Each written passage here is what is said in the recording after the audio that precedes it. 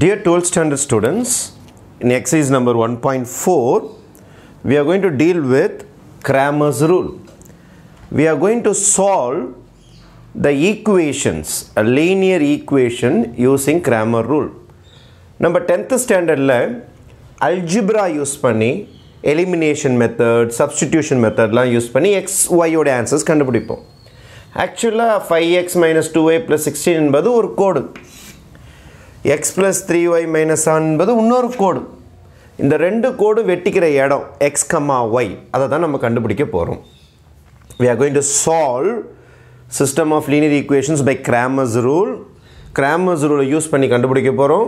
சால்வ்னா என்ன சார்த்தனா xy கண்டுபிடிக்கணும். xyனா என்ன சார்த்தனா இது ஒரு கோடு, இது ஒரு கோடு. இந்த இரண்டு கோடுகளும் வெட்டி கொள்ளும் புள்ளியை தான் நம்ம கண்டுபிடிக்க போகிறோம் ஆக்சுவலாக. சரி, first what is the rule for finding the solution using Cramers Rule? First எடுத்தோன்னே நீங்கள் என்ன செய்யணும்னா 5x minus 2y is equal to constant அந்த பக்கம் எடுத்து போயிடுங்க minus 16. அதே மாதிரி x plus 3y is equal to minus 7 அந்த பக்கம் எடுத்து போயிடுங்க plus 7. இதுதான் stage 1. Cramers Rule என்ன சொல்கிறாருன்னா டெல்டா அப்படின்னு ஒன்று கண்டுபிடிக்கணும். டெல்டானா டிட்டர்மினன்ட். x ஓட கோஎஃபிஷியன்ட், y ஓட கோஎஃபிஷியன்ட், x ஓட கோஎஃபிஷியன்ட், y ஓட கோஎஃபிஷியன்ட். இதை உடைக்கணும். Right hand side minus left hand side.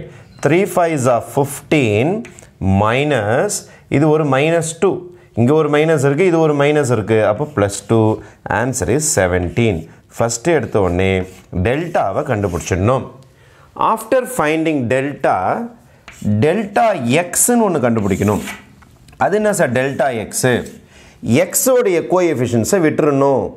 எக்ஸோடைய கோஎஃபிஷியன்ஸை மறந்துட்டு கான்ஸ்டன்ஸ் இருக்குது பாருங்கள், -16 7 அதை எடுத்துகிட்டு வந்துடணும். ஒய்யோட கோஎஃபிஷியன்ட் அப்படியே தான் இருக்கும், -2 3. அப்போது டெல்டா எக்ஸ்னா எக்ஸோடைய கோஎஃபிஷியண்ட்டை மட்டும் எடுத்துகிட்டு கான்ஸ்டன்ஸை எழுதிடணும். ஒய் கோஎஃபிஷியன்ட் எப்போதும் போல தான் இருக்கும். இதை கிராஸ் மல்டிப்ளை பண்ணணும், டிட்டர்மினண்ட்டை உடைக்கணும்.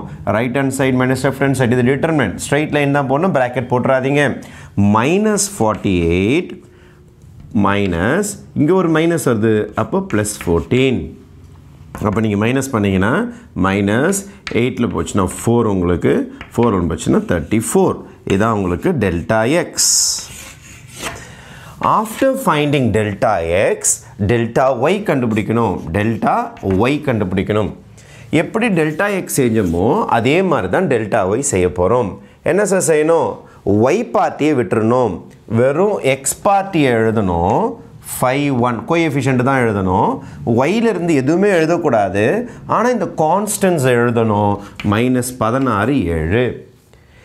இந்த டிட்டர்மினண்ட்டை உடைக்கணும். நம்ம 11th எப்படி டிட்டர்மினண்ட் உடைக்கணும் பார்த்துருப்போம். நம்ம 7 5s are 35 மைனஸ் இதில் ஒரு -16 வருது. ஃபார்முலாவில் ஒரு மைனஸ் இருக்குது. இப்போ மைனஸ் இன்ட்டு மைனஸ் +16. இப்போ கூட்டினீங்கன்னா 51. இது யாரோட answer? Delta ஒய்யோடைய answer. After finding delta X delta Y Cramer's என்ன சொல்லியிருக்காரு? கிராமர் அவர் தான் இதை கண்டுபிடிச்சாரு, அதனால் கிராமர்ஸ் ரூல் சொல்கிறாங்க. பை கிராமர்ஸ் ரூல்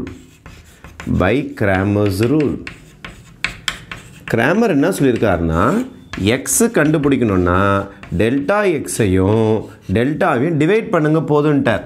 இப்போ டெல்டா எக்ஸோட ஆன்சர் என்ன வந்தது? -34 பை 17. டெல்டாவோட ஆன்சர் 17. இதோ இங்கே இருக்குது பாருங்கள். ரெண்டுத்தையும் டிவைட் பண்ணிங்கன்னா ஆன்சர் -2. அதே மாதிரி y is equal to delta Y by டெல்டாவை டிவைட் பண்ண சொல்லிக்கிறாரு. டெல்டாவை எவ்வளோ? 51. டெல்டா எவ்வளோ? 17. இப்போ அடிச்சிங்கன்னா 3 டைம்ஸ். அப்போது எக்ஸும் ரெடி, ஒய்யும் ரெடி. இப்போ x is equal to -2, y is equal to 3 தான் இந்த சம்முடைய சொல்யூஷன். நம்ம ரைட்டாக போட்டிருக்குமா? நீங்கள் இங்கே போட்டு கூட செக் பண்ணி பார்த்துக்கலாம். இங்கே போட்டு மைனஸ் பண்ணி பார்த்தீங்கன்னா உங்களுக்கு கரெக்டாக ஆன்சர் 0 வரும் பாருங்கள். -2 இங்கே போடுறேன் நான். இது -2 3 3s are 9 9 - 2 is 7 7 - 7 0. பக்காவாக டேலி ஆகுது பாருங்கள். அப்போது கிராமர்ஸ் ரூல்னால் என்னென்ன செய்யணும்னா 2 லெட்டர் இருந்ததுன்னா, அதாவது லீனியர் ஈக்குவேஷன் இன் 2 வேரியபிள்ஸ் இருந்ததுன்னா டெல்டா எக்ஸ் டெல்டா ஒய் கண்டுபிடிக்கணும். அதுவே 3 வேரியபிள்ஸ் இருந்ததுன்னா delta X delta Y delta Z கண்டுபிடிக்க வேண்டியதாக இருக்கும். தேங்க்யூ.